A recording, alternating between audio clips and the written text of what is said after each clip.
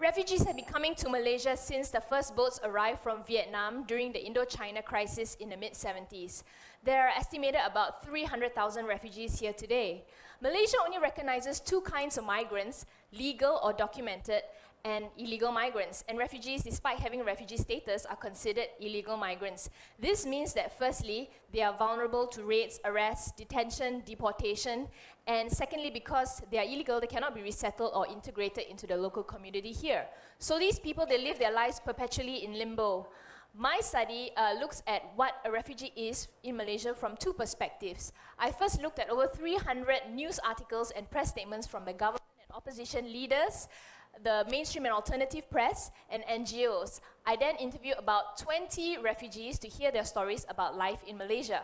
So, what did I find out? Well, government voices and the mainstream press represented refugees as illegal immigrants. They were assigned negative and even criminal qualities. Then this justified measures to continue keeping refugees out of the country and managing those already here as illegals. Opposition voices and alternative press represented refugees along more humanitarian themes.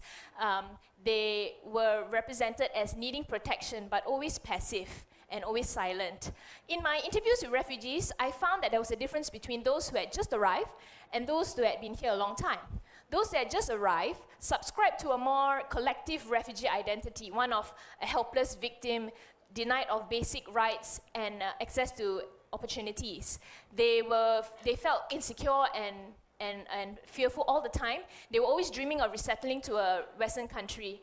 And all their motivations and actions were influenced by that future hope rather than anything here in the present.